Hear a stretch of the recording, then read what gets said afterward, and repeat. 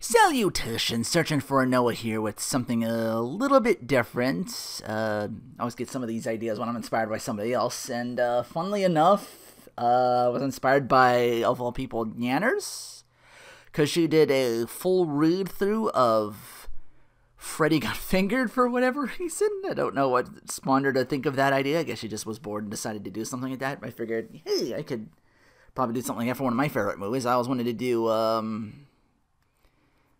at least one movie, and if I was going to pick one, I was going to pick the 1993 classic Groundhog Day, considering it today is Groundhog Day. So, I'll give you a link to, well, you gotta see the Nanners thing if you haven't seen that yet, because, and don't worry if you can't get past, ever so softly go, ding dong, ding dong. That killed me like the first 2 or 3 times. I had to like stop and start laughing and then like start over again, because like, oh shit, where was I? I'll also give the Dave ScriptReading4Rinoa Groundhog Day. I'll give that link in the description below as well, the second link, so you can follow along if you want. It doesn't do numbers, but I do have the information for that because I saw the movie like a day or two ago. It had commercials. It was like BBC America, but I just ran through it and like what I could find, and it might not be like a word for word perfect because some things were like taken out. I might have to like here or there add a few things, and of course it's just the words that characters say, and I'll explain as best I can. So anyway, let's get started. With the title open, Groundhog Day, you see the clouds, everybody go in, and we start with Bill Murray's character, Phil Connors, reporting on the weather for today. Somebody asked me today, Phil, if you could be anywhere, where would you like to be? And I said to him, probably right here, Elko, Nevada, our nation's high at 79 degrees today. In California, they will have warm weather tomorrow, gang wars and some very overpriced real estate. Up in the Pacific Northwest, they'll have some very tall trees. It'll be clear across the Rockies and the Great Plains, but look out, here comes trouble. And as he blows in this like huge plume of like snow and clouds all over, like a lot of precipitation is pushing in. Look out, here comes trouble. Oh boy, frost coming our way. Look out. What will that mean to us in the Three Rivers area? One of those big blue things. This cold, frigid Arctic air. This big mass out of the north. It'll meet up with all this moisture coming out of the Gulf, mix together at high altitudes, and cause some snow. It won't hit us here at Pittsburgh. It'll push off and hit Altoona. Whew, close call. Let's take a look at the 5-day forecast. Nothing to be too scared about. Bundle up warm, but leave your galoshes at home. I won't be here for the 10 o'clock. Yeah, I have the numbers written down on a separate. You're going to have to bear with on that one. As I try to skirt back and forth. I won't be here for the 10 o'clock. Tomorrow is Groundhog Day, and I'm going out to Punxsutawney for our country's oldest Groundhog Festival.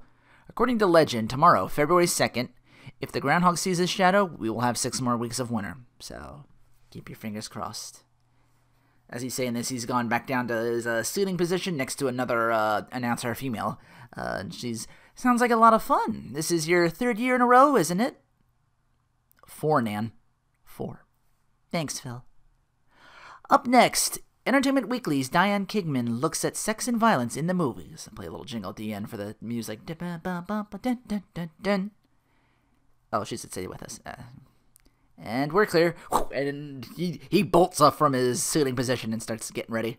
Have fun in Punxsutawney. For your information, Hairdo, there is a major network interested in me. And someone from behind him chimes up, yeah, that would be the Home Shopping Network. Thanks, Larry. Go wait in the car. Larry, played by Chris Elliott. Yeah, I had to look him up real quick. You might have seen him here or there in some things. Anyway, he goes off. Go wait. Thanks, Larry. Go wait in the van. Okay, he takes off, talks to this, I guess like a producer of the show or something again. He's like, oh, that was nice. Big trees. Oh, stop it, Henny. Can you handle the 10 tomorrow? If you don't want to rush back, I can do the 5 o'clock tomorrow. You think I want to stay an extra second in Punxsutawney? Please. Rita thinks it would be great to stay for some of the other events. Get some incredible footage, the people and the fun, the excitement. You haven't worked with her yet. She's really nice. I think she's going to be a really good producer. You guys will have fun. And we see, while he's saying this, we see Rita, played by Andie MacDowell. It's weird because they say green screen, but I think the screen is blue because I know she has like a blue coat for like almost every scene she's in. So she has like she's like messing around with the blue screen, and you can see like from the other camera, it's just her head and her hands just giving herself the giggles. It's that he's watching her do this whole time. As Phil Connor's just like, she's fun, but not my kind of fun. I will be here for the 5 o'clock. Rita. And they take off, and first the song, I had to remember these written down for the soundtrack over on YouTube. Don't recognize this person. Delbert McClinton. This song plays as Weatherman. I don't really have any like lyrics or whatever, so just trying to keep in the flow. But anyway, they're out driving into the van on their way to Punxsutawney. And they've three of them have a conversation. It's Phil, Larry, and Rita. Can you keep a secret, Larry? I'm probably leaving PBH, so this will be the last time we do the Groundhog together. What's wrong with the Groundhog Festival? Yeah, in San Diego, I covered the Swallows returning to Capistrano 6 years. Someday somebody will see me interviewing a groundhog and think I don't have a future. Rita's chiming in. Oh, I think it's a nice story. He comes out, he looks around, wrinkles his little nose, he sees the shadow or he doesn't see it. It's nice. People like it. You are new, aren't you? People like blood sausage, too. People are morons. Nice attitude. Yeah, it's Phil saying this all the time, by the way. It doesn't say the whatchamacallit, so I'm going to try and keep up with that as best I can, of who's saying what. Look in the mirror. See what you look like you do in that groundhog thing. For me, once he comes out, looks at this little shadow.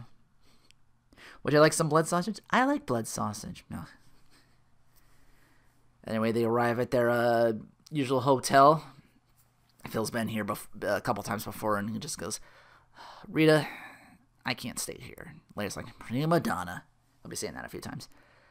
I'll handle it, says Rita. What's the matter? Phil's like, I hate this place. I stayed here 2 years ago. I was miserable. It's a flea bag. I'm not staying here. And she says, you're not staying here. I'm not? Larry's dropping me off. I booked you in a nice bed and breakfast. Great. I think this is a trait of a really good producer. Keep the talent happy. Anything I can do.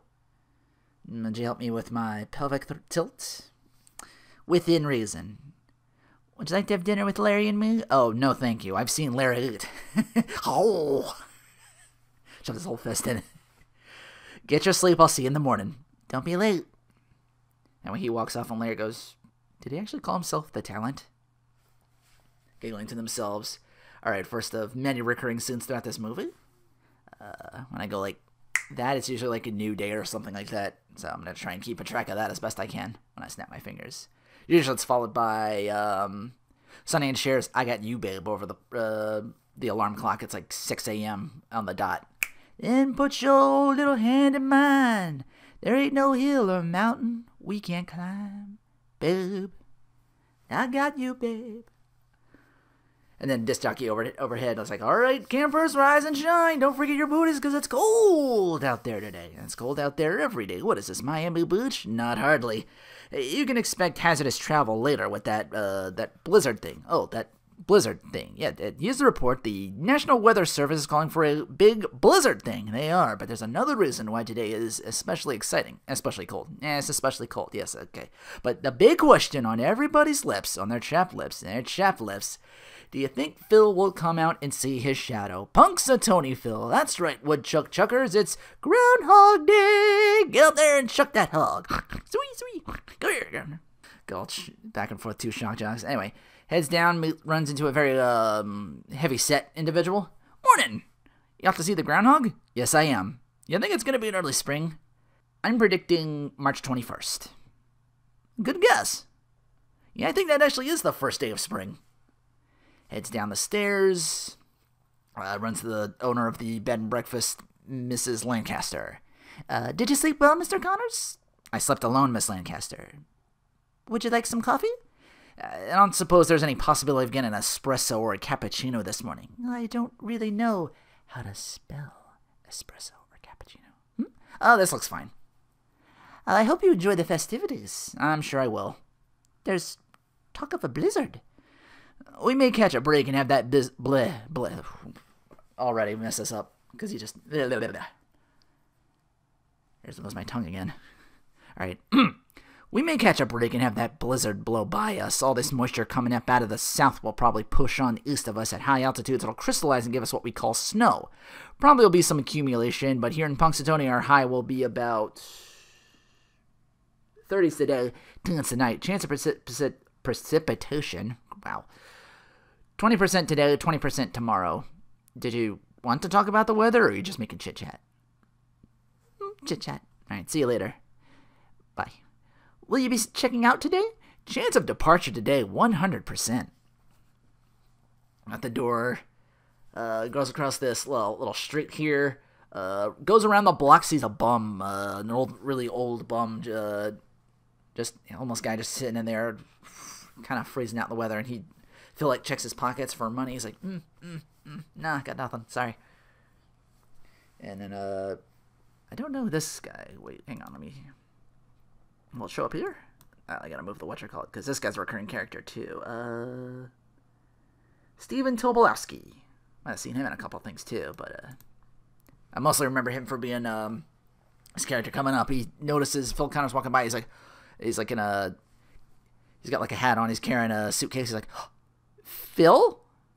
Hey, Phil? He just runs right over to Phil, and he's like, oh, Phil Connors, I thought that was you. How you doing? Thanks for watching. Now, don't tell me you don't remember me, because I sure as heck fire remember you. Not a chance. Ned! Takes off his hat. Ryerson! Needle-nosed Ned the head. Come on, buddy. Case Western High. Ned Ryerson. I did the whistling belly button trick at the high school talent show. Bing! Ned Ryerson. Got the shingles real bad senior year. Almost didn't graduate. Bing again. Ned Ryerson. I dated your sister Mary Pat till you told me not to anymore. Ned Ryerson? Bing! Bing! Oh, hey, did you turn pro with that belly button thing or what? Oh, actually, I sell insurance. What a shock. Do you have life insurance? Because you can always lose a little more. Am I right? Am I right? Am I right? Am I right? Am I right? Ned, I would love to stand here and talk with you. I'm not going to. Oh, see ya. No, it's okay. I'll walk with you. And whenever I see an opportunity now, I charge it like a bull. Ned the bull. That's me now. I have friends who live and die by the actuary tables, and I just say, hey, it's a one big crapshoot anywho. Have you ever heard of a single life premium life? Because I think that would be the ticket for you. God, it is so good to see you. What are you doing for dinner? Something else. It's been great seeing you, Needlehead. Take care. He runs off, manages to step his entire foot is, like, sploosh, like, a giant hole, like, where the, like, kind of in the middle of the curb and the, street, and just, like, because of all the snow and all the precipitation, he's like, his foot just goes right into the water, and Ned's replies, watch out for that first step, it's a doozy. And he walks off, headed out to, what is known as Gobbler's Knob. I don't know if that's like a real place or not. I didn't do much, a lot of research, just trying to do all the words and everything so I wouldn't forget too much. And there was a couple things in here that this script missed, of course, that I remember. But anyway, we get that, recurring theme, the Pennsylvania Polka. Dun, da, da, ba, da, ba, ba, da, ba, ba. Strike up the music, the band has begun. Dum, dum, dum, dum, the Pennsylvania Polka. Pick out your partner and join in the fun. Dum, dum, dum, dum, the Pennsylvania Polka. It started in Scranton, it's now #1. Boom, boom, boom, boom, it's gonna entertain ya. Phil, over here. Rita notices him walking by through all the people. Just, it's a party, it's a blast. Everyone hanging out, just the live band and everything, just waiting for this whole gathering for the Groundhog. But Rita and Frank are already on set waiting for Phil, and she's like, Phil, over here, where have you been? And Phil's like, oh, it was horrible. A giant leash got me. Like, you're missing all the fun. These people are great. Some been partying all night. They sing till they get too cold, and then they sit by the fire to get warm, and they sing some more.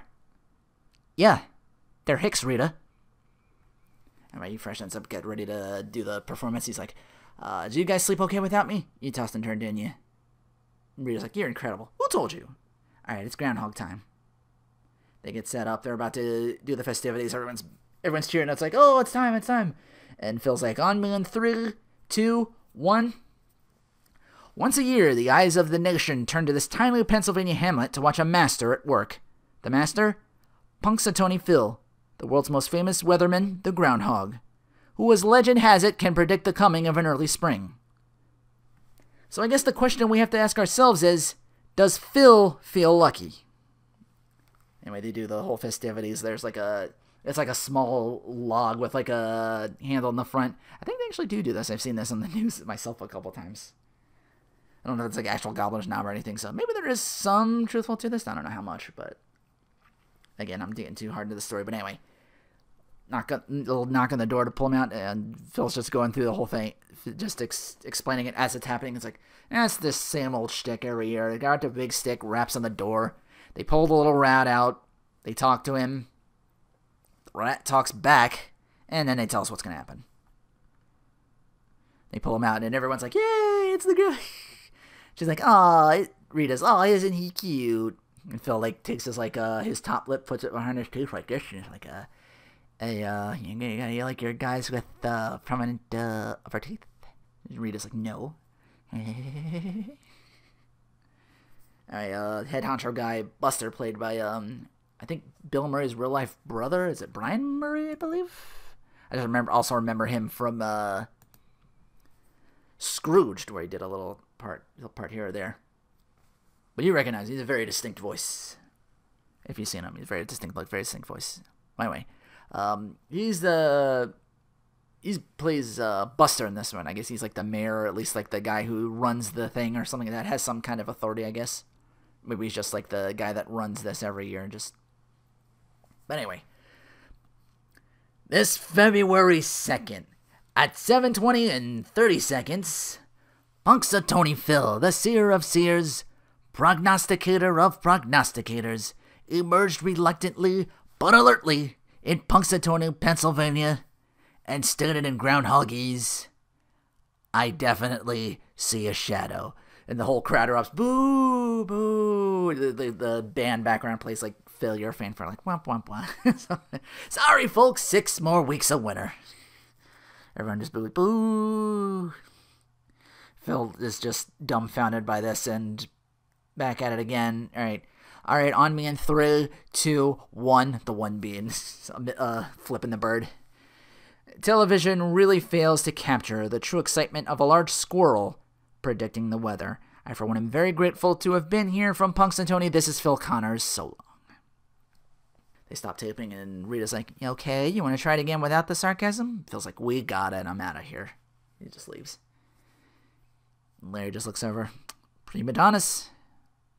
Anyway, they're going to drive back, and all hell is broken loose on the highway. There's like snow and ice everywhere. Like, you can barely make out anything. There's like cars piled up everywhere trying to get back on the main road, and there's just no go. Phil's looking out like, oh, would you look at this? I think that's Frank saying that. Would you look at this? And Phil's like, what is going on? Frank's like, is it Frank? Am I confusing Frank with no, it's Larry. Why am I saying Frank? I think I'd have him confused with Bill Murray's character from Scrooged. I know I was going to mess that up at some point. Larry. Yeah, Larry. I can remember that. But Phil's like, what's going on? And Larry's like, oh, I don't know, Phil. Maybe it's that giant blizzard we're not supposed to get. Oh, this is impossible. Phil's just, oh no. He honks the horn. He's like, whoa, whoa, whoa, hey. Nobody honks this horn but me, okay, pal? Yeah, it's I did it again. Frank's van. Larry's van. But yeah, as they're getting caught, he pulls in. Again, the cars aren't moving anywhere, and Phil's just like, no, damn it. So he gets out. There's snow still being just pouring down everywhere. Like it's like it's a blizzard. But he's out there like with no coat on. He's just like he's like got his it's just like, I mean, I had a coat when he did the report, but now he's just, so already by the time he even gets to the next part, which is like this state trooper or something like that, like, well, he looks like one because he's got like the hat or something like that. Maybe it's like local police. He could be state trooper, but he's out there just like basically directing everything going on because there's like this huge pileup of not a pileup of cars, but nobody's like moving because they're just like getting over there. But I was like, he just tells this one guy like, take this rig out of here. And Phil gets up to him and says, okay, Commander, what's going on here? There's nothing going on. We're closing the road. Big blizzard moving in. And you can see like it's coming down. And Phil's just like, what blizzard? It's just a couple of flakes. I want you to listen to the weather. We got a major storm here. Phil's just, I make the weather. All this moisture's coming out of the Gulf. Will push off to the east and it'll turn. Pal, you got that moisture on your head. Now, you got two options. You can go back to Punxsutawney, or you can go ahead and freeze to death. It's your choice. So what's it going to be? Just looks behind him. More cars coming in. There's like honking, but no one's getting anywhere. He's just like, looks back, and then he looks at the cop. I'm thinking. Next scene, I guess it's like a nearby gas station because somebody outside is like shoveling the snow. This will come important after the scene. But yeah, Phil's on like a payphone. He's like, all the long distance lines are down. What about the satellites? Is it snowing in space? Don't you have a line you keep open for emergencies or for celebrities? I'm both. I'm a celebrity in an emergency. Can you patch me through on that line, please? Anyway, and again, walking back in from the snow, he was outside, but then he came back in, bonk on the head. He's walking past, didn't even see him. He just walks on through. Next scene is a downstairs bar or something, or is there like a thing where you can like walk in? I don't know if it's like a downstairs or something like that. Maybe it's like a separate building. I don't know, but this shows up on a couple scenes as well. This bar, this little dive here. Just looks the guy over. Phil's got like I guess like half full kind of like shot glass or like a drink glass or something like that. It's like, can I have one more of these with booze in it, please? Ooh, I like it here. And Rita and Larry head down and see from behind. They meet up with him. It's like, Phil, are you going to the Groundhog dinner? And Phil's like, yeah, I had Groundhog for lunch. It wasn't bad. Tastes like chicken. You two run along. He looks over at Larry in like full sweater. It's like one of those sweater vests, but not really. Or it's kind of a brownish kind of thing. It's just, Phil takes one look. It's like, whoa, looking foxy tonight, man. Hey, is your troop selling cookies again this year? Larry's like, oh, it's so funny, Phil. Oh. Rita says, what are you going to do? Phil's just defeated. He's just like, I'm going to go back to my room, take a hot shower, maybe read Hustler or something. Suit yourself. And he does take that shower, but there's no hot water. And he's like, oh, God, oh, ah. He's trying to turn the water off real quick and then finally gives up. He just leaps out of the thing. Now, next to it, he's in a full robe, and he's walking by like an upstairs, about to head to his hotel room, I guess, for the night. And he walks by Mrs. Lancaster, and he's just like, yo, Mom, isn't there any hot water? Oh, there wouldn't be any today. Of course not, silly me. Sweet dreams. Walks back to his hotel room for the night. Next scene. Then put your little hand in mine. There ain't no hill or a mountain we can't climb. Okay, campers, rise and shine. Don't forget your booties, because it's cold out there today. It's cold out there every day. What is this, Miami Beach? And Phil chimes in, nice going, boys, playing yesterday's tube. And when they go through their spiel, by the time they get to chat, especially Cole, but the big question on everybody's lips, and Phil's like, chapped lips. And they do the whole, it's still going, Punxsutawney Phil. That's right, Woodchuck Chuckers, it's Groundhog Day. And he looks outside, like, through the window. I forgot to mention he did that the first time he did this, but again, he sees, like, the same sight. There's people everywhere. There's cars all headed out to this area. He just looks outside. He's like, what the hell? And he heads downstairs, runs to that same heavy set dude from last time. Morning! Off to see the groundhog? Yeah. Think it'll be an early spring? Didn't we do this yesterday? I don't know what you're talking about. Grabs the dude, props him up against the wall, and Phil says, don't mess with me, pork chop. What day is this? And he's confused, but he's like, it's February 2nd. Groundhog Day. Phil's like, oh. Lets him go, dust him off. He's like, oh, yeah, I thought it was yesterday. And he walks off. That guy got a scare. Anyway, down to Mrs. Lancaster. Did you sleep well, Mr. Connors? Did I sleep well? Would you like some coffee? Please, I think I'll have a double. I hope you enjoyed the festivities. There's talk of a blizzard. Mrs. Lancaster, do you ever have deja vu?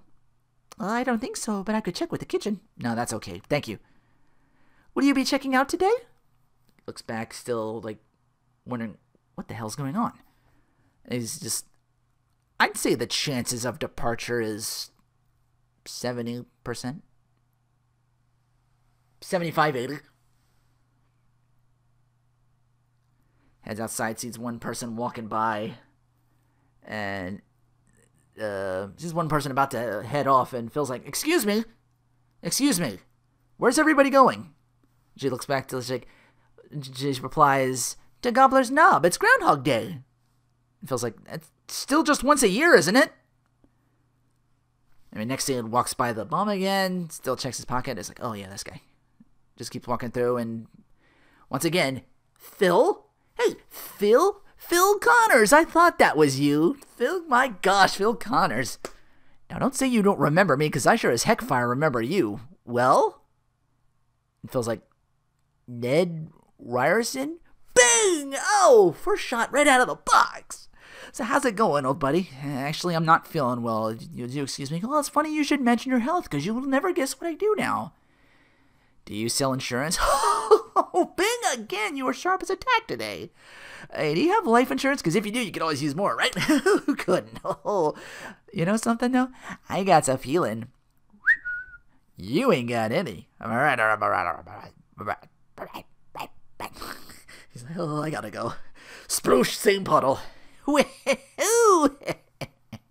Watch out for that first step. It's a doozy. Bum ba da da da da da da.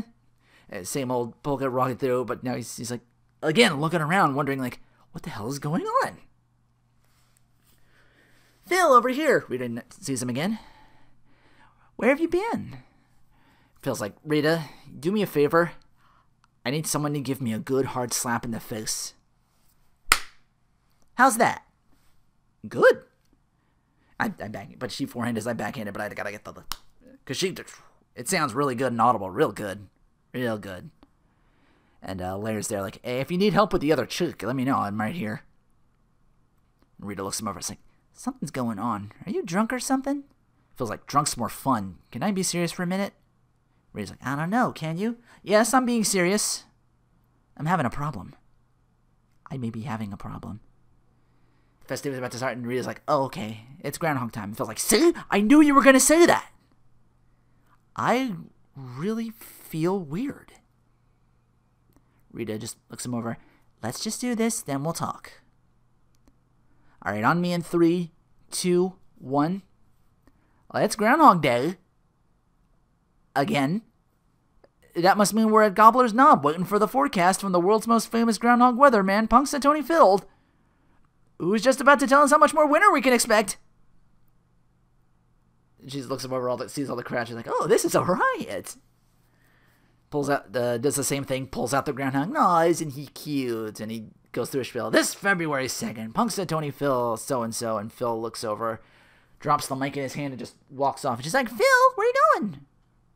Anyway, next scene's back to his hotel room. He's on a different phone this time. It's like a dial-in phone, probably, because, again, 93. And he's just like, yeah, sport, I know there's a blizzard. When are the long-distance line going to be repaired? Well, what if there is no tomorrow? There wasn't one today. Hello? Hello? Slams the phone. Back to bed. And put your little hand in mine. There ain't no hill or a mountain we can't climb. Phil jolts up, and now he's just racing off, like just blowing by everybody. He goes to the guy. Morning, off to see the groundhog? Doesn't even stop, keeps going. Did you sleep well, mister? Out the door he goes. Walks through, he doesn't notice the bump, but he gets startled by him. He's like, oh. Sees Ned. Hey, Phil? Phil Connors. Like, and Phil just shoves him away. He's like, what? oh, well, don't you say you don't remember me, because I sure heck fire remember you. It's me, Ned. Well, he's running with him this whole time. Ned takes off the hat. Ryerson, Needle-Nose Head, Ned the Head, Case Winster by. Come on, but hey!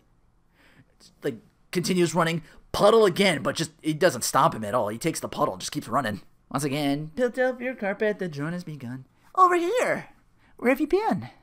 It feels like, can we talk about non-work matter? And Rita's like, you never talk about work. We really have to talk right now. Come on. Pulls her away, and Frank's like, hey. And he looks over back at him. He's like, oh, it's a creative meeting don't worry about it. She's like, well, wait a second. We got work to do. And Phil says, no, I don't. I've already done it twice. Now, when you get finished, will you meet me at the diner? And he just takes off. And she's like, well, Phil, what was that all about? Oh, no, that's Larry's line. What was that all about? I don't know. Prima donnas. All right, new scene at the diner.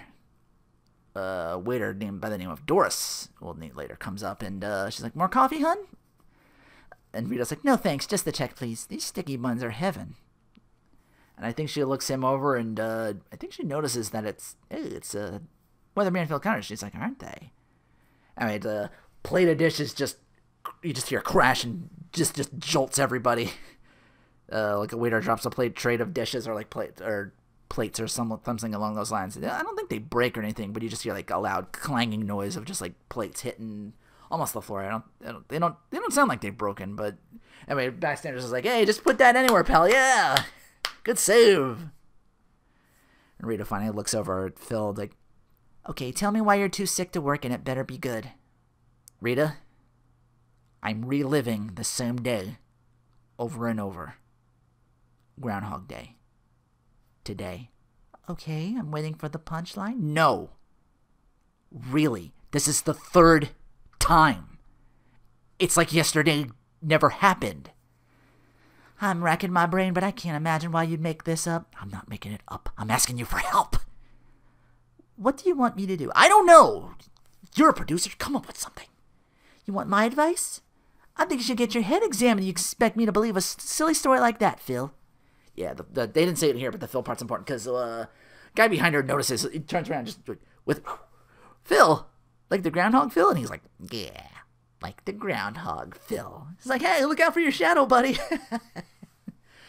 Morons, your bus is leaving. I guess it's a way of saying, idiots, your village is calling you. More modernized version of that. Your bus is leaving. That's good luck getting away with saying that nowadays. Oof. Larry walks in. Hey, you guys ready? We better get going if we're going to stay ahead of the weather.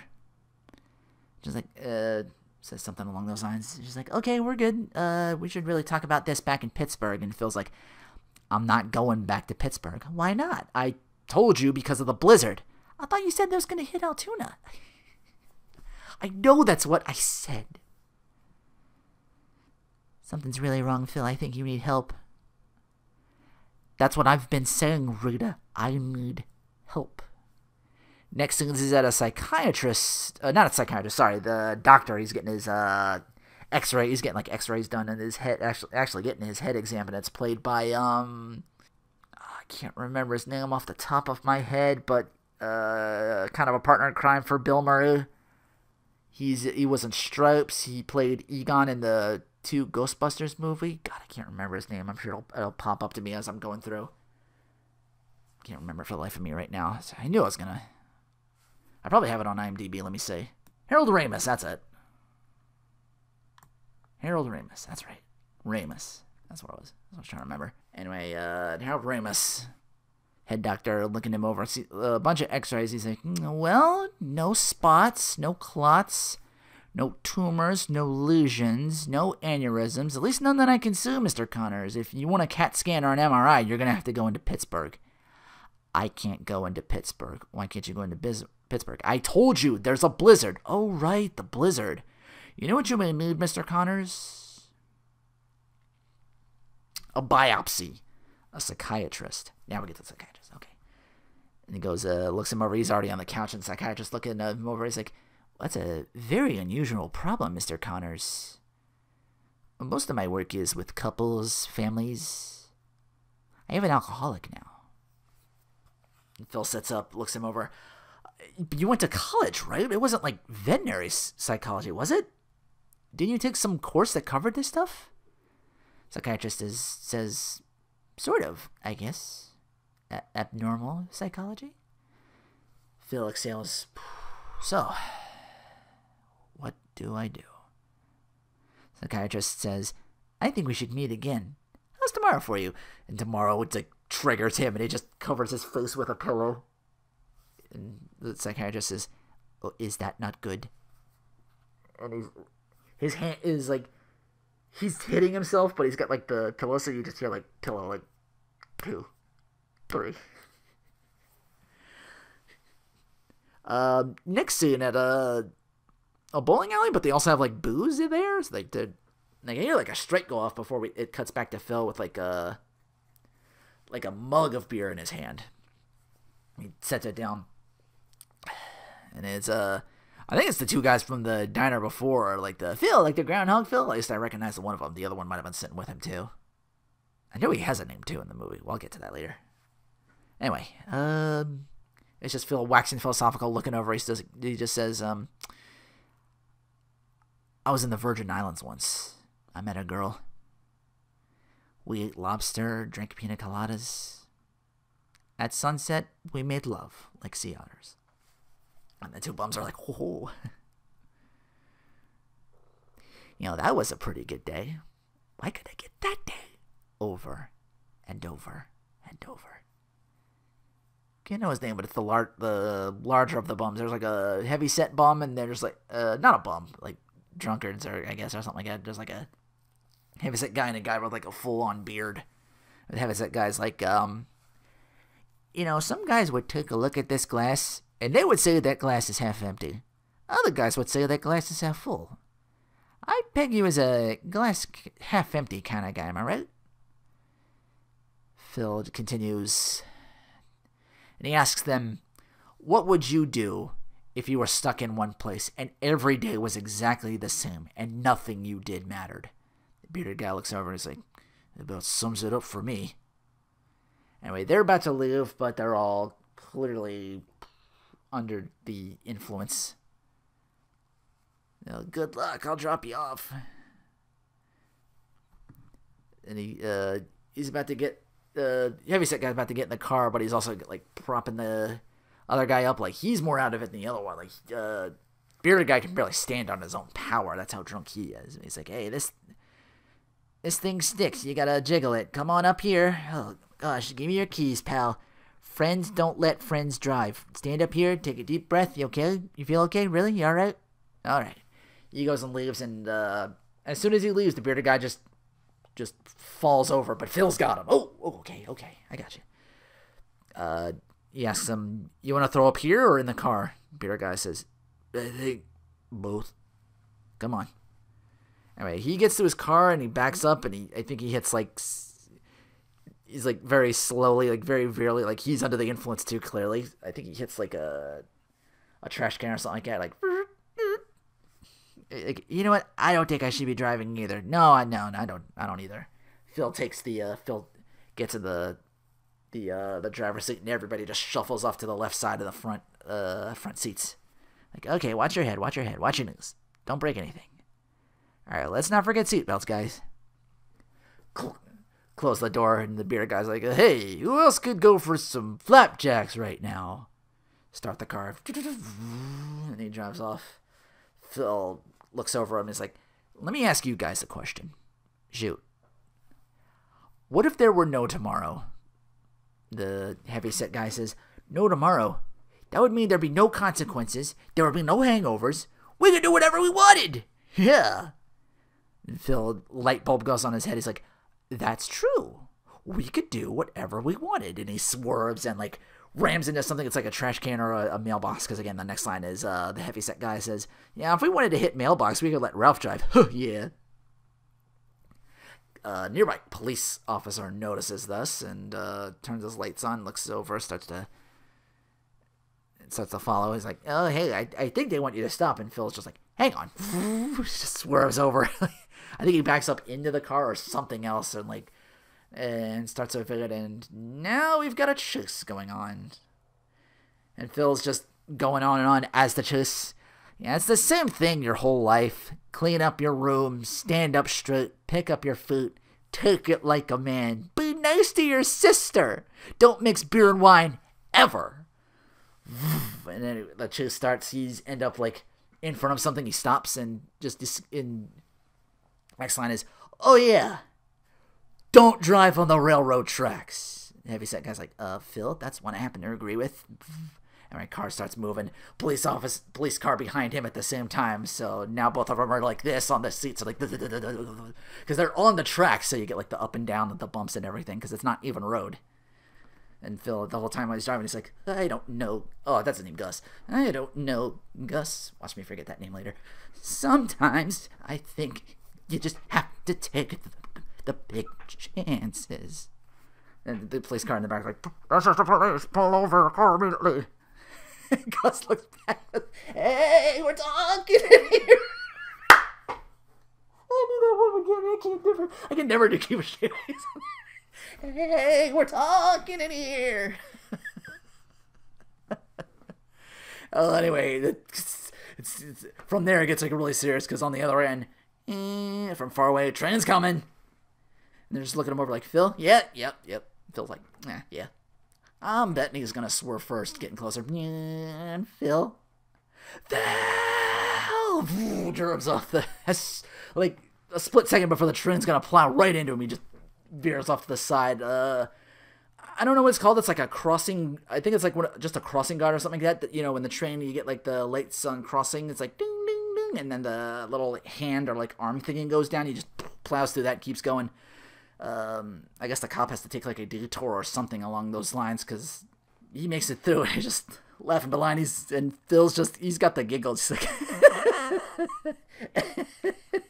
I'm not gonna live by their rules anymore. And bearded guy's like, I noticed that. You make choices and you live with them. Ho-ho!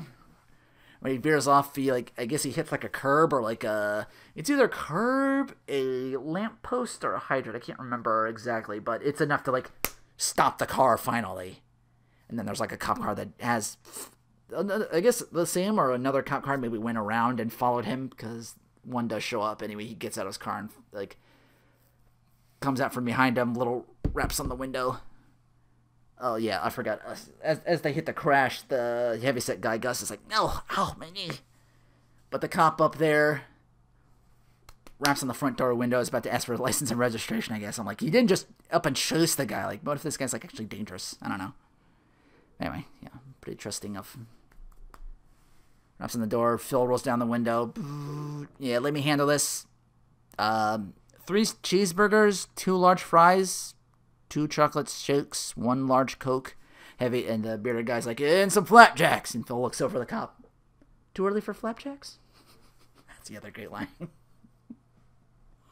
Next scene, Phil walks into I guess it's like a solo cell, or at least enough to just fit him, maybe one more person, but you have to stuff him in like sardines. Thunk. The cell door closes.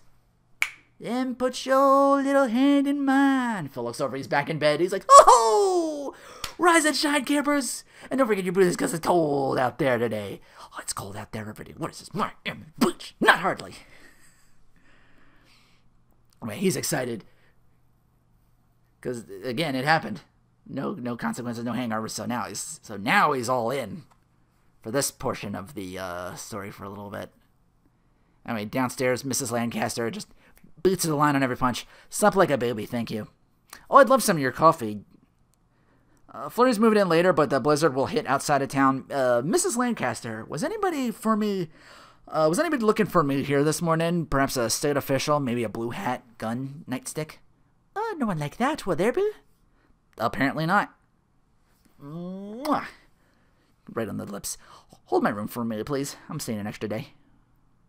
Walks back, sees the old guy again. Hey, I'll catch you tomorrow, Pops. It doesn't have this in the script for some reason, but Ned notices him. Hey, Phil? Phil Connors. Ned? Bam! Punches him square in the face. He falls over like a... about to step into the puddle again. He's like, oh, that's right. Waits it out. Another passerby walks beside Phil and splashes into that puddle instead of, oh, jeez. And Phil just like casually looks it over, throws one leg over the other, and just leaps over it. Next scene's back at that diner where Doris works, and it's Phil and Rita again, but now Phil has like practically the entire table just littered with all these baked goods, like probably just ordered the entire dessert menu from this place that are just all over the place, and he's going to town on all of them, just eating them all away, and Rita's just like incredulous, staring at him by all of this, just like, I like to see a man of advancing years throwing caution to the wind. It's inspiring in a way. Phil's like, my years are not advancing as fast as you might think. Doris comes in. More coffee, hun? Yeah, just keep it coming, please. Sure thing. Plates a glass again, startles everybody but Phil. He's just, doesn't even look up to continue eating. I think at some point he has a cigarette, too. He's got that going, too. Pastry in one hand, cigarette in the other, like later somewhere, just all that sort of thing. Just put that anywhere, pal. Good save. Rita just looks him over like, don't you worry about cholesterol, lung cancer, love handles? Feels like, I don't worry about anything anymore. Rita's like, what makes you so special? Everyone worries about something. What's it exactly what makes me so special? I don't even have to floss. Oh, it's another great scene. It's either like an entire pastry, like it's like I guess a bear call or something, and he just like the whole thing just like squeezes it in there as best he can. She's just disgusted. And Phil just looks at her and is like, what? I don't know if I can do that as much justice unless I actually like have something up here to eat. I don't want to chance it and choke or anything. And hits him with a poem. Just looks him over. The wretch, concentered all in self, living shall forfeit fair renown, and doubly dying shall go down to the vile dust from whence he sprung, unwept, unhonored, and unsung. Sir Walter Scott. It feels like he's like, oh, you don't like poetry? Oh, I love poetry. I just thought that was Willard Scott. I was confused. You think I'm acting like this because I'm egocentric? I know you're egocentric. It's your defining characteristic. Larry comes in. You guys ready? We better get going if we're gonna stay ahead of the weather. Well, thanks, Larry. Well, would you like a doggy bag for all this? I think I'm gonna stay here and finish. I thought you hated this town. That's beginning to grow on me. Larry, quit staring. These are excellent. Bon appetit. They leave. Phil eyes a pretty lady. Heads over to chat her up. And he's just like, did you see the groundhog this morning? Mm-hmm. I never miss it. What's your name? Nancy Taylor? And you are... What high school did you go to? What? High school. Lincoln? In Pittsburgh? Who are you? Who's your senior English teacher? Are you kidding? No. Your 12th grade English teacher was Mrs. Walsh. Mrs. Walsh. Yeah. Nancy. Lincoln. Walsh. Okay, thanks very much. He just leaves, and she's like, hey! Bum, ba-dum, ba-bum, bum, ba. Anyway, back to Pennsylvania Polka, he's looking around for Nancy, and she goes over there by herself dancing up a storm. It seems like a fairly old woman, probably in her late 20s, early 30s, dancing kind of like a equal parts cute and maybe a little disturbing. But Phil's just like, oh, Nancy? Nancy Taylor? Phil Connors? Wow. Why is a lot of this isn't in the whatchamacallit? Huh. Phil Connors, Lincoln High School. Wow, that's amazing. I sat next to you in Mrs. Walsh's English class. I'm sorry, that's amazing. You don't remember me, do you? I even asked you to the prom. Phil Connors. I was short, and I've sprouted. Well, gosh, how are you? Great. You look terrific. You look very, very terrific. I have to do this report. Oh, are you a reporter? Yes, I am a weatherman with Channel 9 Pittsburgh. Oh, gosh, I should have known. That's great. Maybe later you and me could... Whatever, sure. Stay right here. Right here. Promise me? Yes. Okay, I'll be right back. Wish me luck. Good luck. Next scene, in his hotel room... Full-on make-out session. Telling each other's names. She's like, oh, Phil. And he's like, oh, Rita. Anyway, they stop, and she looks him over, turns the light on. Who's Rita? How should I know? What is this, some kind of one-night stand? On the contrary, Nancy. I love you. I've always loved you.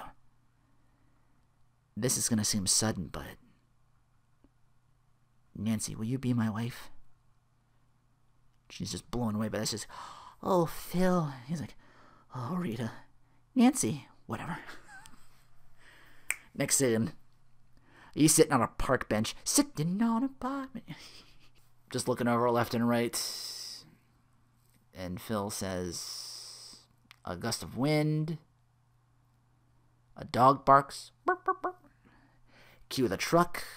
And it's this big armored truck where that would go to like banks and with that would take the money from them and put them into the bank. It drives up. Back doors open up. Exit Herman. Walk into the bank. Herman, one of the armed guards. The other one is exit Felix and stand there with a not so bright look upon your face. All right, Doris, come on. Let's go. Doris literally walking by. Yeah, fix your bra, honey. There you go. That's better. This whole time, Felix, well, it's parodying the conversation they're having. Felix, how you doing, Doris? Can I have a roll of quarters? Anyway, he gets up, starts walking slowly towards the armored car as he's saying 10, 9, 8, car, just stops, lets it go by, continues walking, 6, 5, one of the rolls quarters just like spills on the floor, so he says quarters, 3, 2, and while they're looking over the bags, Phil manages to... look at the coins, rather. Phil manages to grab one of the bags and just take off.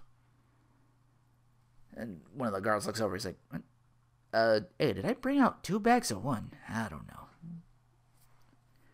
Next scene, car pulls up into this movie theater. Cowboy boot with chap, so ching, ching. Move up, camera pans up. It's Phil in like a cowboy outfit, poncho, maybe like one of cigarettes in hand or something like that. Very, very, like, out of Clint Eastwood, probably. And she's with this other woman now. Not Nancy, but another woman who, we only see this one time. She's in a full-on maid outfit. Like a French maid. And I thought we were going to a costume party. And Phil's like in character, I guess. Like, it's like I said, I love this film. Seen it over 100 times. Phil? I told you. Call me Bronco. Sorry, Bronco. And he's walking by, spots Nancy. He's like, oh, hello, Nancy. She looks him over, has no idea who she is. She's just like puzzled and quizzically looking at him and then just walks off. Because again, this is her new day. She has no idea. My old fiancé doesn't remember me. So then he walks with his new date to the front of the matinee. Talks to the person that weren't running the front desk. Yeah, that'll be one adult and the girl looks over. She's like, 2 adults? 2 adults, I guess. All right, that's it for that portion. And then the next portion is well, you'll see. I think this is the trying to get with Rita portion. So we get from the TV truck is Phil saying this, who as legend has it can predict the coming of an early spring. So I guess the question we really have to ask ourselves is, does Phil feel lucky? And then while they're, because it's them going over the tapes, I guess, like the editing and everything else, like on the cutting room floor and all that stuff. And so it's Phil and Rita by themselves just doing this. And Phil asks, Rita, if you had one day to live, what would you do with it? I don't know, Phil, what you dying of? No, I mean, the whole world is about to explode. What do you do? I just want to know where to put the camera. What are you looking for, a date for the weekend? I'm just interested in you. What do you want? What do you like? What do you think about? What kind of men are you interested in? What do you do for fun? Is this for real? You're trying to make me look like a fool. I'm just trying to talk like normal people talk. Isn't this how they talk? Close. All right, so talk to me. Let me buy you a cup of coffee. And a donut. All right. Anyway, now they're at the diner and having a serious conversation with one another. So what do you want out of life? I guess I want what everyone wants. Career, love, marriage, children. Are you seeing anyone? I think this is getting too personal. I don't think I'm ready to share this with you. How about you? What do you want? What I really want is someone like you. Please, why not? Oop. Damn office, sorry. What are you looking for? Who's your perfect guy? First of all, he's too humble to know he's perfect. That's me. He's intelligent, supportive, funny. Intelligent, supportive, funny. Me? Me? Me? He's romantic and courageous. Me also. He's got a good body, but doesn't have to look in the mirror every 2 seconds. I have a great body, and sometimes I can go months without looking. He's kind, sensitive, gentle. He's not afraid to cry in front of me. This is a man we're talking about, right? He likes animals and children and will change poopy diapers. Does he have to use the word poopy? Oh, and he plays an instrument and he loves his mother. I am really close on this one. Really, really close. Next scene is outside by the Channel 9 news van. Phil's got a bunch of wires in his hand, I guess like some pliers or bolt cutters to imply that's like snip the wires of the place. And two people, passerbys, walk through, and I guess they notice Phil Connors, but he tries to hide the wires from behind us. And then Eric and I's like, "Oh, hey, it's Phil Connors. Hello. Thanks for watching." This is important because the next scene is at that downstairs bar I mentioned. Rita's already there. Phil walks over. "So, what are the chances of getting out today?" "The van still won't start. Larry's working on it." "Now, wouldn't you know it. Can I buy you a drink?" "Sure." Jim Boom, ice, water. For you, miss?" "Sweet vermouth on the rocks with a twist, please." "What are the chances of getting out of town today?" "The van won't start. Larry's working on it." "Now, wouldn't you know it. Can I buy you a drink?" "Sure." Sweet vermouth, rocks with a twist, please. For you, miss?" "The same. That's my favorite drink." "Mine, too." Always makes me think of Rome, the way the sun hits the buildings. "What should we drink to?" "To the Groundhog." "I always drink to world peace." "Can I buy you a drink?" "Sure." Sweet vermouth, rocks with a twist, please. For you, miss?" "The same. That's my favorite drink." "Mine, too."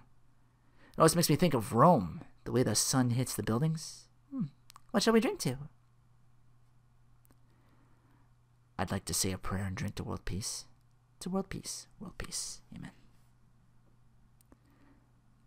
Now they're at like a gift shop or something like that, ordering some like food, some like not really like pastries, but I think it is like a gift shop because you get like that, or like a chocolatier or something like that. "This is wonderful. Didn't I tell you?" "How do you know so much about Punxsutawney?" "I spent a lot of time here." "Small town people are more real." That's how I feel. Or wait, I think I messed it up. I spent a lot of time here. Small town people are more real. That's how I feel. Really? Would you like some white chocolate? Ugh, don't make me sick. Phil, mental note, no white chocolate. There is something familiar about this. Do you ever have deja vu? Didn't you just ask me that? Now they're at this, well, they did that. They did now they're in like this other diner bar establishment because it's like, Busty Maids, I guess, like from the Holland or something like that. But they have like these big, huge mugs of beer, and they're still having a conversation there. It's a little more busy, a little more packed with this place. I think people place too much emphasis on their careers. I wish we could all live in the mountains at high altitudes. That's where I see myself in 5 years. How about you? Oh, I agree. I just like to go with the flow, see where it leads me. It's led you here. It's a million miles from where I started in college. Oh, you weren't in broadcasting or journalism? Believe it or not, I studied 19th century poetry. What a complete waste of time. I mean, for someone else, that would be an incredible waste of time. It's so bold of you to choose that. It's incredible. You must be a very strong person. I think people place too much emphasis on their careers. I wish we could all live in the mountains at high altitudes. That's where I see myself in 5 years. What about you? Oh, I agree. I just like to go with the flow, see what happens. See where life takes me? It's brought you here. Well, it's a million miles from where I started in college. Oh, you weren't in broadcasting or journalism? Believe it or not, I studied 19th century French poetry. And Phil bust out some French that I'm going to try my best to not mangle completely. And I have it written down and what it means in English in the video. So as I say that, that'll show. Anyway. La fille que j'aimerais, c'est comme bon vin, qui sait bon faire, un peu charmantine. You speak French? Oui. Next scene, they're out at nighttime putting a snowman together. Oh, I haven't done this since I was a kid. Me neither. It's fun. That's good, clean fun. I hope I can do this one day with my own children. Oh, where'd you get that? I went over to the snowman shop and got it. He has like a carrot or like a pipe in his hand, and a kid nearby sneaks up on him. Snowball just hits him right in the back. It hits Phil right in the back. Oh, an assassin! I will protect you, your majesty. I shall die for you. You will not take her. Find cover, my lady. And a snowball fight erupts between him and the kids. He's like, oh, hey, nice one. Oh, I'm getting some good ones. Here, the boy, had the boy. Good try. Got him. Help me. He falls down in front of Rita. They share a tentative look in each other's eyes. They find it's out in a gazebo as they dance as, that's the other thing I was looking at, the other theme, it's Ray Charles' You Don't Know Me plays in the background during all of this. I think they're about to walk back to the hotel room. Yeah, they're still outside just walking out in the, no snow anymore, but there's a lot of, like, out on the outside. I don't know if it was, like, there was a lot of snow out. Maybe I was thinking of I don't know. Either way, they're walking through, what? I'm amazed, and I'm not so easily amazed. About what? You know, about you can start a day with one kind of expectation and end up so completely different. Do you like the way this day is turning out? I like it very much.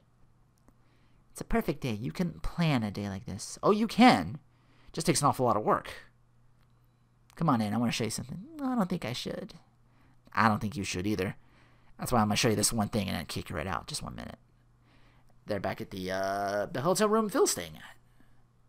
She looks over the place. He's done some things here to kind of make it, I guess, look more homely or more lived in, I guess. And she's like, oh, it's just lovely. Would you like to sit and stare at the fake fire? It's really a wonderful room. It is now. And then they start kissing. She's like, oh, I don't know. I don't think we should do this. No, I don't neither. No, on second thought, I think we should. It's the perfect end to the perfect day. That's a little fast for me. Me too. Maybe I should go. Where would you go? Why? We got a perfect fire. I got some French poetry here. Baudelaire. I will read to you. I got ice cream on the windowsill. Hold on a minute. He grabs in. He's got like a small, kind of like a Ben & Jerry's, but like a lot smaller than that. Maybe it's like a Haagen-Dazs or something like that, but it's like in blue. So I just remember. Rocky Road. Oh, I love Rocky Road. I thought so. You have to stay. Oh, I'm tired. We can see each other tomorrow. No.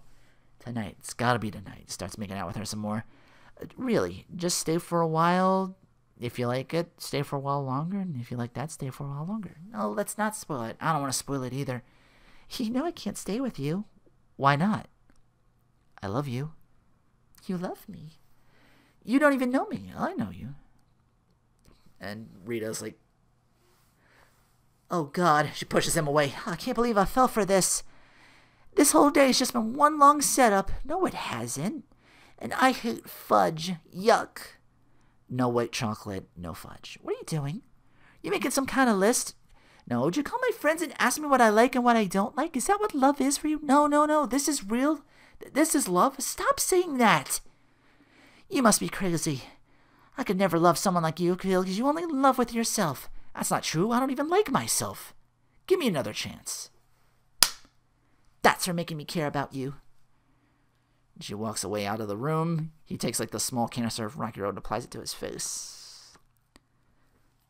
It's the snowman scene again. And now Lily now is a little too eager, as you'll see. Oh, I haven't done this since I was a kid. Oh, me neither. It's fun. Good, clean fun. That's what's missing in the world today. God, I can't wait this to do with my own children. Oh, golly, I want lots of kids. I want to adopt, I want to have my own, I want foster kids. Hell, I got this at Snowman City. Pow! Snowball hits him. Oh, hey! Some kid just threw a snowball at him. Come here, let's have some fun. Hey, I want to do this with my own kids. Hey, he's not doing too well this time. He's just like he's trying to get to the end portion here. He's just trying to fast forward a little bit. Like I said, a little too eager. This one, and you can tell by his expression is like, oh, he's just getting pelted this time. He was a little more skillful last time he did this. But like, hey, I heard you up for adoption. There's a humdinger over here. Hey, oh, wasn't that great? Just falls over and he starts like antsing towards her now. Like he's, like I said, really antsing. That works against him. And now there's like a montage of just Phil just getting slapped in the face by Rita. She's like, stop it. Must be like 5 or 6, 7 hits. And on the last one, he opens the door for her to head back to her own hotel room. He walks out in the cold, dejected, seeing ice sculptures on the side. Don't know if that's like a thing for later, but I just thought I would mention that anyway. Pick up your carpet, the joint is blah, blah, blah, blah, blah, blah. Phil is destroyed, distraught, just like he's got nothing. Like the whole world's celebrating. He's just like slowly walking up, dejected as all hell. And she's like, Phil, over here. Where have you been? You missing all the fun. You look terrible. What happened to you? Rough night? Yeah. Back to the alarm clock. It slowly rolls over and 6 a.m. And Phil's just laying there. I guess he turned off his alarm clock or was just awake all night because the song doesn't play. He's just laying there wide awake in bed. Okay, campers. Rise and shine. And don't forget your booties because it's cold out there today. It's cold out there every day.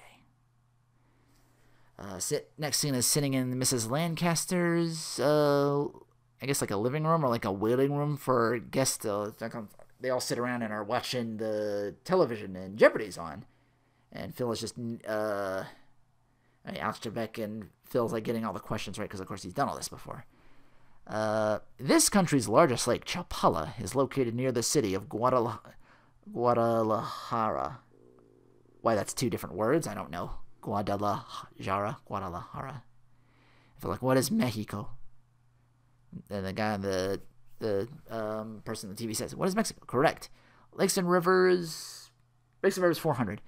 Seneca is the largest of these lakes in west central New York. What are the Finger Lakes? Leslie, what are the Finger Lakes? Correct. She's like, oh, that's amazing. Lakes and rivers for 600. This South American lake drains into the smaller lake in what is Titicaca? What is Titicaca? Correct. Lakes and rivers for 1,000.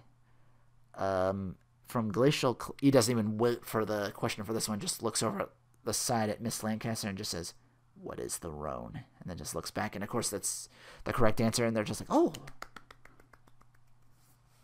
Rhone is good for 600. You are $500 off the lead.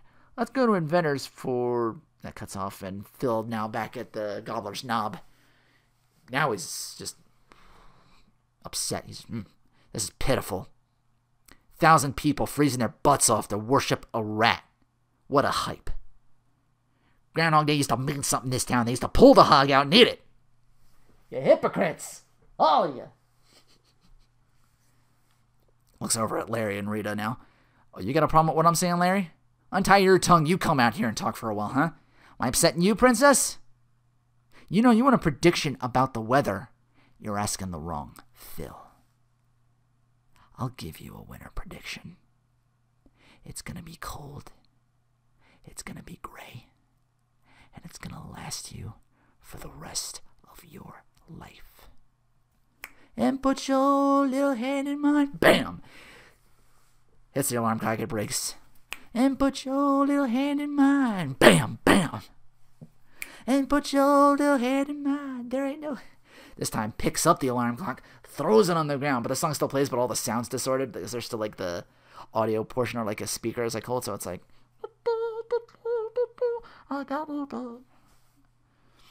And back at Gobbler's Knob for a second time.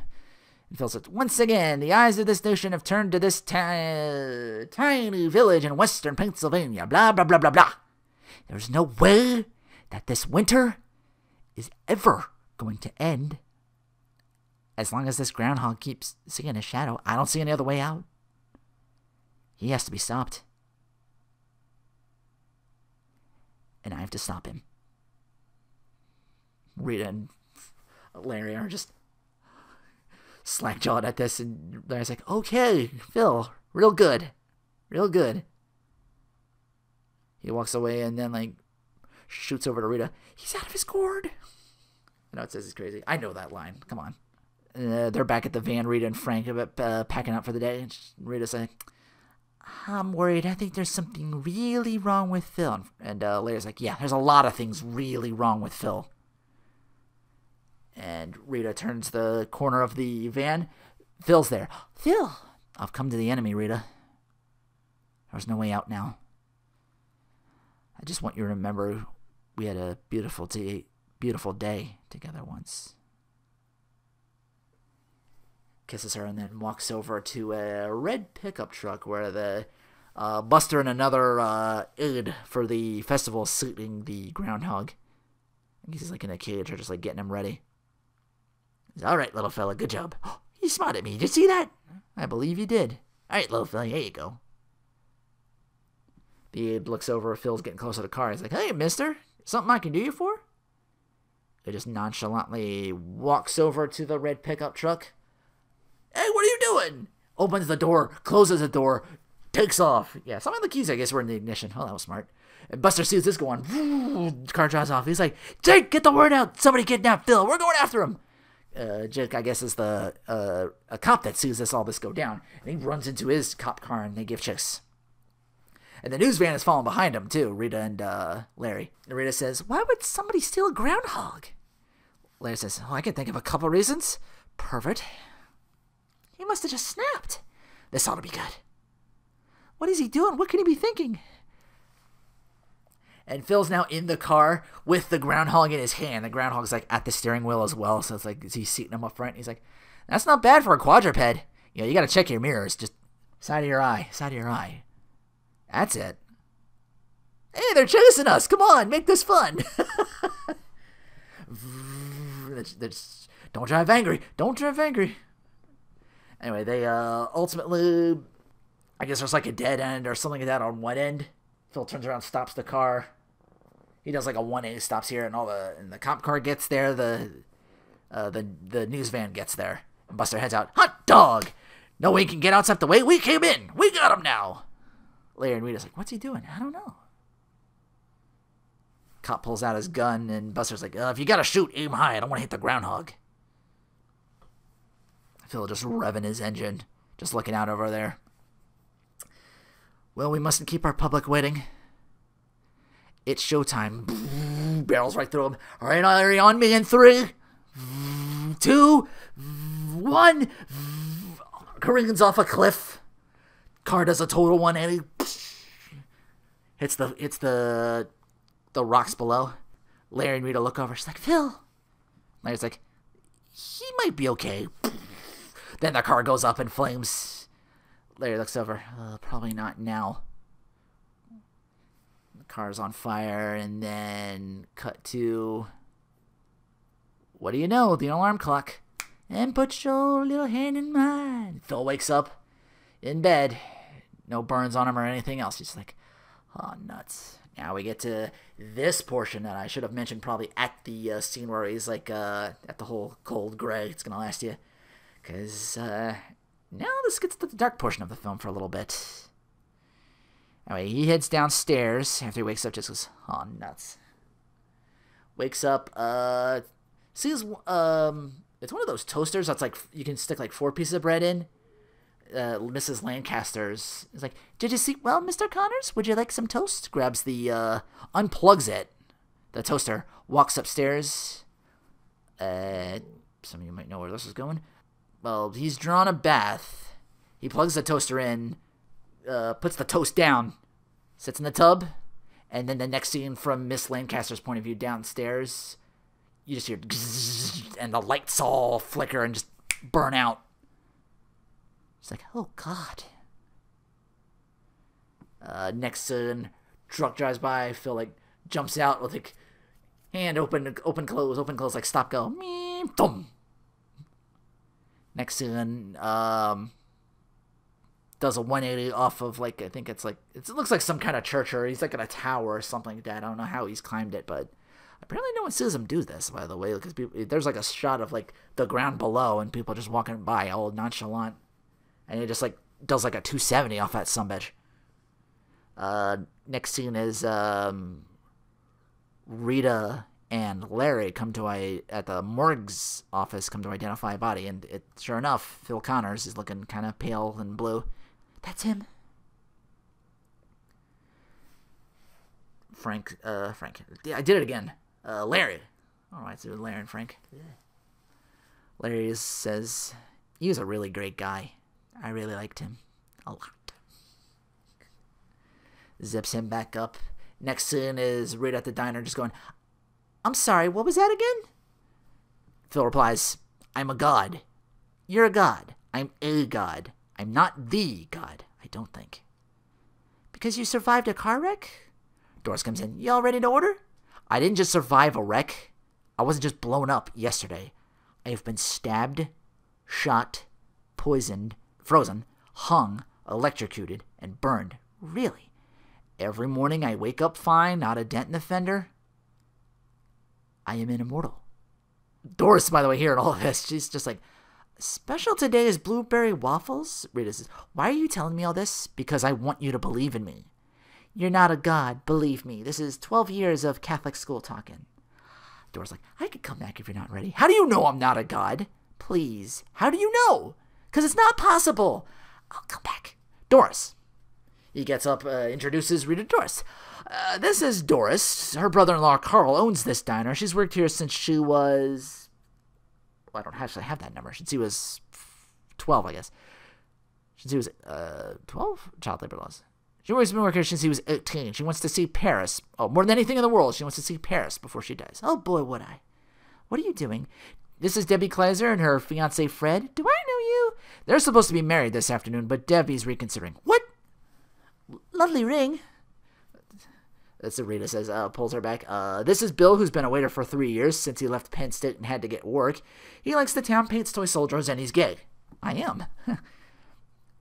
This is Gus. He hates his life here, wishes he'd stayed in the Navy. I could have retired on half pay after, do I have that done? Where is that at? Half pay after 20 years. Okay, I did write that down. Is this some kind of trick?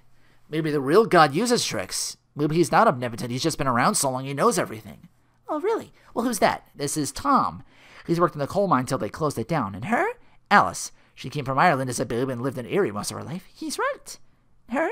Nancy. She works in the dress shop and makes chipmunk noises when she gets real excited. Hey! It's true. How do you know these people? I know everything. In 5 seconds, a waiter's going to drop a tray of dishes. 5, 4, 3, 2, 1. Okay? No, that's enough.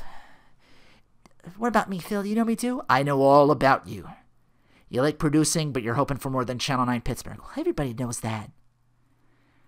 You like boats, but not the ocean. You go to a mountain lake in the summer with your family. There's a long wooden dock and a boathouse with boards missing from the roof. And a place you used to crawl underneath to be alone. You're a sucker for French poetry and rhinestones. You're very generous. You're kind to strangers and children. And when you stand in the snow, you look like an angel. How are you doing this? I told you. I wake up every day right here in Punxsutawney, and it's always February 2nd, and there's nothing I can do about it. If you still doubt me, he takes out a pen and paper. In 10 seconds, write something down. Larry is going to come through that door and take you away from me. But you can't let him. Please believe me. You got to believe me. Larry walks in. You guys ready? We better get going if we're going to stay ahead of the weather. What's that? He looks over at the note. Rita's reading it, and sure enough, whatever he says, word for word. We're going to stay ahead of the weather. So she believes, and now they're outside walking out of the diner. Maybe it is really happening. How else could you know so much? Well, there is no way. I'm not that smart. Maybe I should spend the day with you as an objective witness, just to see what happens. Sounds like a science project. Next scene, they're in the Phil's hotel room he's staying at. There's a top hat, and they're like just whipping cards into the thing, trying to get into the top hat. Concentrate. Phil tells Rita, concentrate. You gotta want it. It's more in the wrist than the fingers. You just gotta. And she keeps missing. Come on, be the hat. Come on, go. No, it would take me a year to get good at this. No. 6 months, 4 to 5 hours a day, you'd be an expert. Is this what you do with eternity? So now you know. That's not the worst part. What's the worst part? The worst part is tomorrow you'll have forgotten all about this. And you're going to treat me like a jerk again. No, it's all right. I am a jerk. No, you're not. It doesn't matter. I've killed myself so many times. I don't even exist anymore. Well, sometimes I wish I had 1,000 lifetimes. I don't know, Phil. Maybe it's not a curse. Just depends on how you look at it. Gosh, you're an upbeat lady. They hug, and it's been a really nice day for me. Me too. Well, maybe if it's not too boring, we could do it again tomorrow. Do it again sometime. I hope so. Wait, they embrace for a while. She holds on to him, still holding on him. She's like, opens her eyes. She looks around. She's like, you're still here. I know. I thought you were supposed to disappear. I was or something. Not until 6. Oh, you rat. Hits him in the face with a pillow nearby. I never said midnight. You knew I was waiting for midnight. Does this mean you're going to leave? No. Good. Next scene, they're sharing the same bed together. They're asleep. They're nothing like just sharing the same bed. Nothing like I think he wakes her up at some point. Just like, oh, I'm sorry. Oh no, she's apologizing to him because she fell asleep. And he has a book in his hand, so I guess he was like reading to her at the time for something. Oh, I'm sorry. It's all right. You can fall asleep. I promise I won't touch you much. That's all right. I'm not tired. What were you saying? I think the last thing you heard was only God can make a tree. Really? He sits there for a while, kind of collects his thoughts.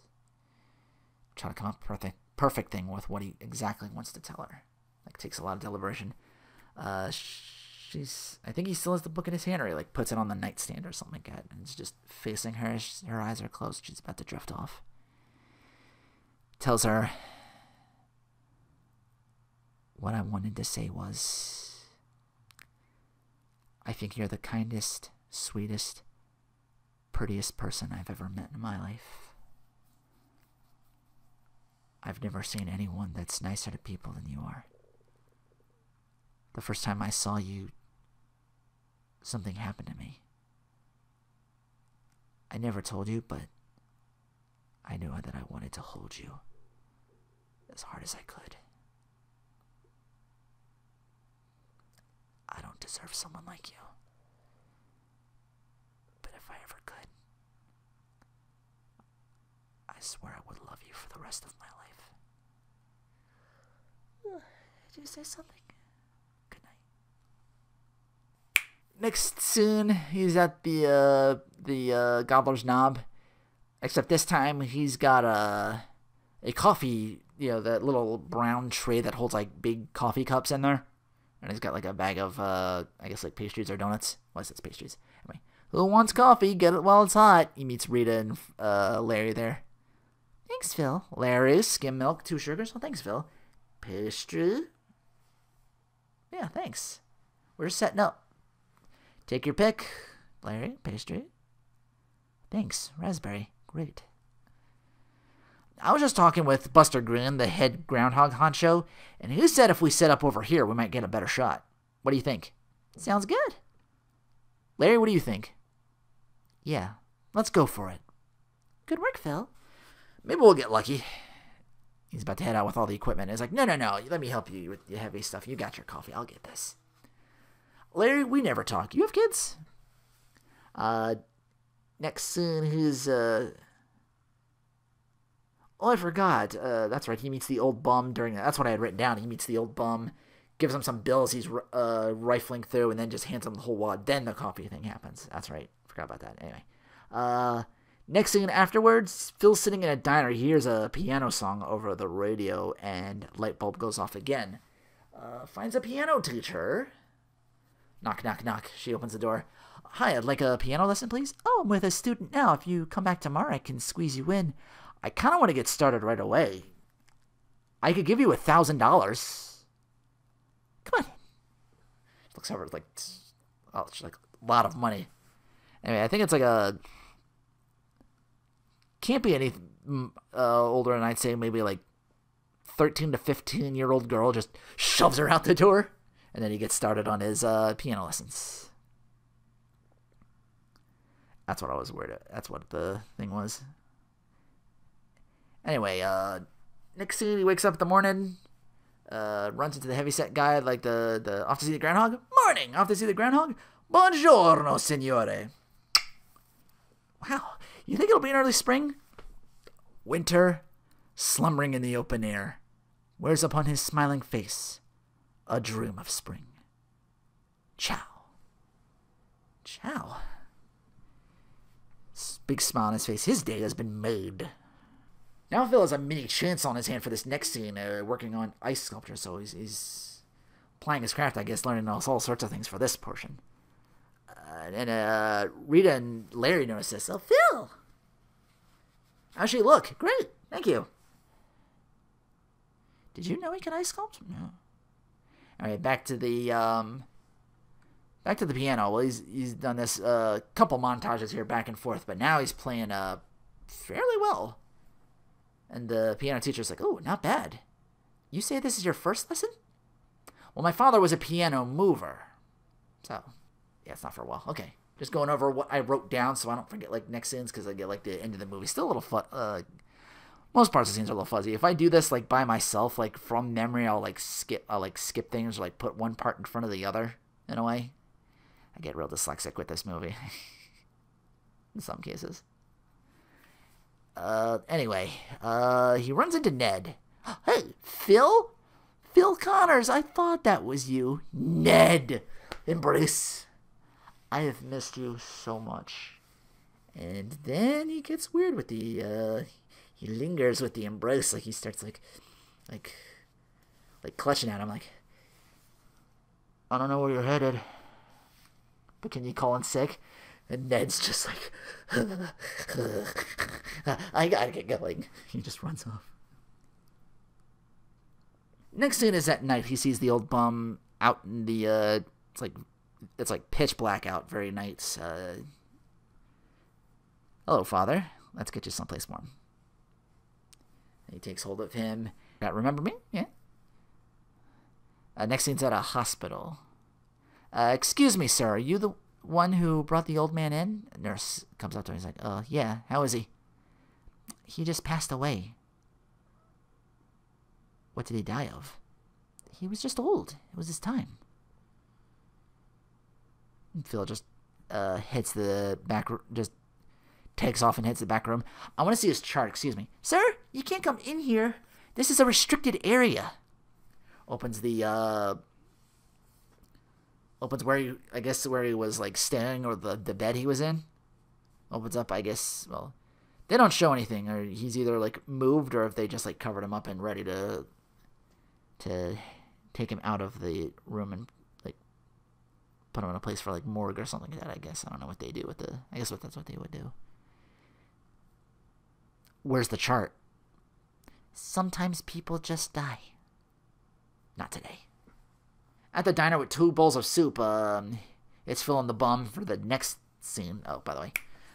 Bum's working his over. It's almost empty, and Phil just shoves him, just pushes his bowl over to the bum. He's like, it gets lonely at the bottom. It's hard down there at the bottom. Both of them get like sandwiches as well, like big old delis. It's like, oh, thank you. Thank you. Next scene, he's outside, lying on the floor, and Phil's trying to resuscitate him. CPR and everything. He's like, come on, Dad. Come on, Pop. Come on, come on, come on. Breathe, Pop. Breathe, breathe. And no use. And the next scene is, so yeah, kind of a sad scene. Next scene, he's at Gobbler's Knob. And he has the entire populace hanging on his every word. And he says, when Chekhov saw the long winter, he saw a winter bleak and dark and bereft of hope. Yet we know that winter is just another step in the cycle of life. But standing here among the people of Punxsutawney and basking in the warmth of their hearths and hearts, I couldn't imagine a better fate than a long and lustrous winter. From Punxsutawney, it's Phil Connors. So long. Applause, everybody. They're a very nice speech. Thank you. Thanks. How was that for you two? And Larry's like, man, you touched me. Thank you, Larry. Thank you. Thank you. I gotta go. Rita looks him over. Oh, wow, that was surprising. I didn't know you were so versatile. I surprise myself sometimes. You want to get some coffee? I'd love to. Can I get a ring check? I got some errands to run. And he runs off. Rita looks him over. He's like, errands? What errands? I thought we were going back. Walks off with a little bit of a hurry. And I guess he looks ahead. He starts bolting. He's like, oh, hold on, old fella. And it's he sees a kid up in a tree, and he falls. He loses footing. He just falls back, and Phil's like right there to catch him in the nick of time. He's like, ooh, what do you say? What do you say? You catch them, puts him down. Kid runs off. What do you say? Oh, you little brat! You have never thanked me.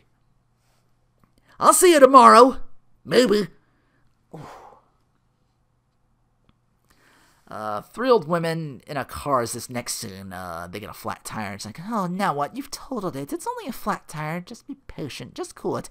And so all of a sudden, this car starts moving up and down. Oh, it's an earthquake. No, it's not an earthquake. Oh, what is it? They look behind. It's Phil, like, with a jack. Just as fast and hard as he possibly can to get them on their way. And they look behind. Oh, thank you, young man. And Phil goes, oh, it's nothing. I just had the tire. I had the jack. Just be comfortable. Be a minute. And get back to work. He goes, who's that? Must be from the motor club. Next scene's at a diner, and it's Buster's choking on some food. And I guess his wife, or he's sitting with his family. He's like, oh my God, he's having a heart attack. What do I do? Call an ambulance, a lawyer, a doctor. Mom, I don't think he's breathing. And Phil gets behind him, performs the Heimlich. Puh! Out the food goes. Oh, I think that did it. Sets him down. Everyone applauds.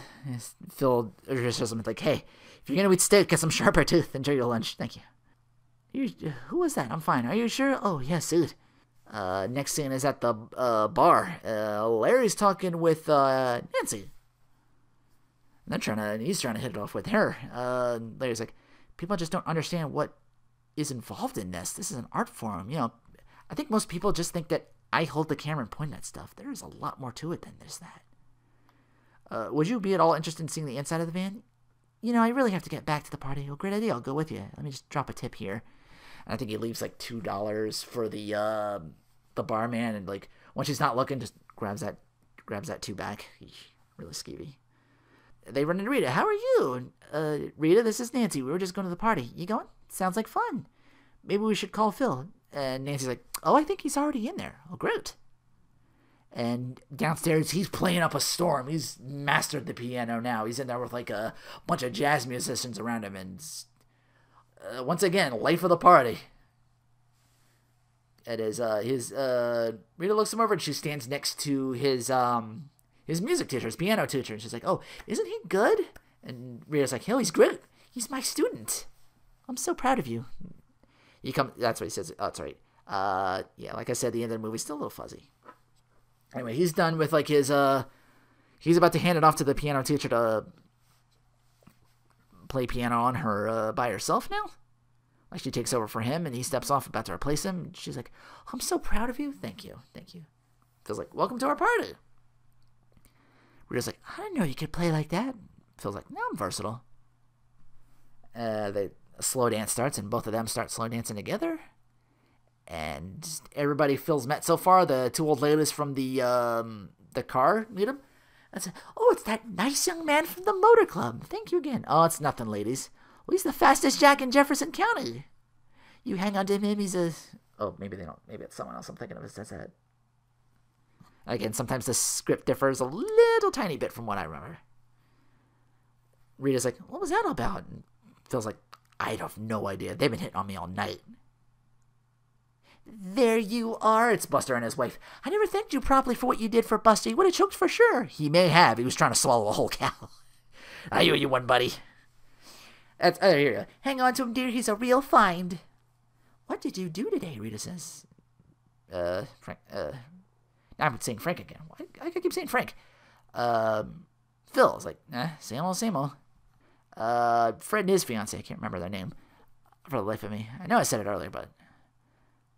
Excuse me, Fred, how was the wedding? I just wanted to thank you for making Debbie go through with it. That's right, Debbie. Hey, all I did was fan the flame of her passion for you. You are the best. Rita, this is Debbie and Fred Kleiser. Here you go, kids. Congratulations. Hands him a present. What is this? No way. WrestleMania! Oh, how'd you know we were going to be in Pittsburgh anyway? Thanks, you're a real pal. Yeah, this is the best. Like, I think, Debbie reaches in, kisses... Phil, and he responds by Fred responds by kissing Rita, and both of them are just like, she grabs Fred and angrily storms off. Whew. I don't understand, Rita tells Phil. I was like, I guess not. How does everyone know you? You only come here once a year, and you seem like the most popular person in town. Excuse me, Dr. Connors? This old couple who we haven't seen before, but, they mentioned, excuse me, Dr. Connors? I want to thank you for fixing Felix's back. He can help around the house again. I'm sorry to hear that, Felix. And then they leave. Rita's like, Dr. Connors? Phil's like, it's kind of an honorary title. Rita says, what is going on with you? And Phil's like, I really don't know. There is something going on with you. Would you like the long version or the short one? Let's start with the short and go from there. Slow dance music ends. Buster's on stage now with a gavel in hand. Okay, folks, attention. Time for the big bachelor auction. You all know the rules. All the eligible bachelors come down in front, and you ladies bid on them. You have to do whatever you want with them. No questions asked. I don't want to know about it as long as it's legal. So get out your pocketbooks and remember, it's all for charity. And Doris notices Phil. Phil, what are you doing down there? Go on, get up there. I got $10 that says you're mine. Hey, Buster, I got your first victim. Phil Connors, come on up here. All right, what do I bid for this fine specimen? Bidding war starts between Nancy and Doris. I think it's Doris that starts off. Doris and Nancy. $5. The bidding has begun at $5. $10. $15. $20. $25. $30. $35. $40. $45. $50. $55. $60. I've bid $60. Do I hear more? Back and forth. Rita notices this whole time. She holds up her entire pocketbook and just loudly proclaims, $399.88. Oh, we can't accept any more bids. I believe that's sold to the little lady for $339.88. Congratulations. Extends her hand. Phil takes it, and they walk off. And Buster says, all right, who's next? Okay, bachelors. Who's next? Larry's thinking about it, looking over Nancy. Runs up there. You get, like, the slow, sexy, like, drum solo, like, tss, dun, tss, but he's still in the sweater vest. He wore it. That's nobody's taking interest on this guy. And he's like, and even Buster's like, all right, what do I bid for this guy? They're $1.50. Anybody? 75 cents. And one of the old women out there is like, well, I bid 2 bits. And he's like, sold the lady for 25 cents. I got him. He looks out, who he sees who bid on him. He's like, oh, hell.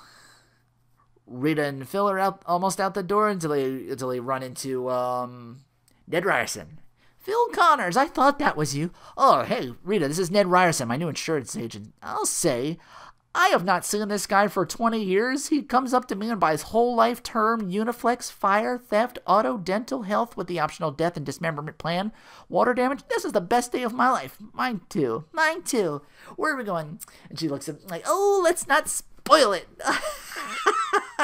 Oh, let's not. Oh, I got that. Ow. I don't know what he's on, but I'll...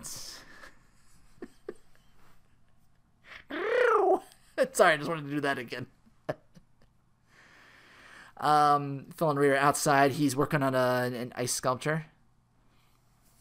She's got her eyes closed. Phil's doing some work, just the finishing touches. She's like, why can't I look? And Phil's like, because you bother me a lot. I'm getting cold. How much longer I got to sit here? I'm just giving you your money's worth. You pay the top dollar for me. I think you were a bargain. That's sweet of you to say. Probably right. Is it finished yet? Almost. I still gotta put cherry syrup on top and then we can eat it. Come on, I'm freezing. Alright, 1 second. Alright. Let me turn it to the light. And it's a sculpture of Rita in ice. She's like, it's amazing. It's beautiful. How'd you do that? I know your face so well I could have done it with my eyes closed. It's lovely. I don't know what to say. I do. No matter what happens tomorrow or for the rest of my life, I'm happy now because I love you. I think I'm happy too. And they go home, back to the hotel room. They say love won't pay the rent. Something, money's all been spent. Oh, please, not again. What? That is a great song. It is not. Don't listen to this, man. It's too early. Phil looks out, decidedly more bright in his hotel room. Something's different. Looks over and sees Rita still in the same bed with him. He's like, whoa, something's different. Rita looks over. Is that good or bad? Anything different is good. But this could be really good. He just looks around, looks her over. Why are you here? I bought you. I own you. But why are you still here? You said stay, so I stayed. I said stay, so you stayed.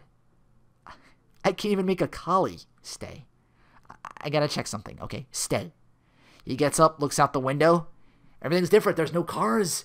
And I think some of the snow is shoveled, but there's still a lot out there. Again, this movie, 93, might not have the whole thing that we're a little bit more... preparation for 2018 now. Now everything like paved and all that, all the salt and everything. But he looks out. There's no cars or not that many people. He's like, oh, they're gone. They're all gone. He goes back to the bed jumps back in the bed with Rita, excited. And he's like, do you know what today is? What? Today is tomorrow. It happened. You're here. I'm here. And he's just so ecstatic. He starts kissing her. He's like, oh, gosh, why weren't you like this last night? You just fell asleep. It was the end of a very long day. Is there anything I can do for you today? I'm sure I can think of something. Anyway, I guess they stay for a couple hours. It's like later on in the day, they step outside. And out of the hotel, there's like the white picket fence. There's like snow everywhere. Looks outside. She's like, it's so beautiful. Phil says, let's live here. As Nat King Cole, almost like being in love, plays in the background. They kiss again, and Phil looks over and says, we'll rent to start. Maybe he's not sure we're out of it just yet, but he's just so excited. And once again, Nat King Cole plays, and that's the movie. Hopefully you all enjoyed that. Again, glad I wrote some of this stuff down. I might have been a little out of place because, again, this place doesn't do numbers for some reason. I don't know why. I have no idea why I kept saying Frank over and over again. I think I got Scrooged somewhere on my mind. I watched that like a couple of days before, too. Also a great Bill Murray movie. Recommend. I think I said Stripes, too, with John Candy's in that movie. What else was Bill Murray in that I seen that I thought was kind of okay? I think Meatballs. That's what it's called, yeah. Summer Camp. I haven't seen any of his later stuff. I don't know What About Bob. I don't know, what's that movie with What's-Her-Face that he was in? Where he's on about the Suntory. I can't remember the name of the movie. Oh, well. Maybe it's Suntory time. I guess he's like a big liquor. Maybe he's, well, again. Because I noticed that movie, Jim Beam Ice Water. I think Scrooge orders a highball or something along those lines, which I don't even know if that kind of drink exists. I don't know. I'm not an expert. But yeah, that is Groundhog Day. Hopefully you guys are enjoying yours. Hopefully you guys are staying warm. I know over here we had like a... Well, yesterday it snowed. Today it's actually going to warm up, and I guess everything's just going to melt out now, so... The sun again off again. And now it's in the 50s, and it's going to stay that way for a while until I guess another crazy snowstorm blows in. It's probably going to sit on March. Who knows? I haven't even seen if they did see the shadow or not, but I know they do the Groundhog thing for real, but yeah. Try to keep this thing under 2 hours, so before I start rambling as usual. So I will say take care, and thanks for listening.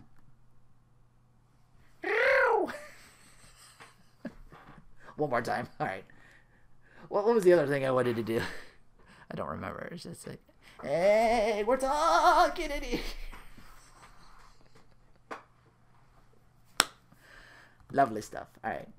Bye. Take care. Thanks for listening.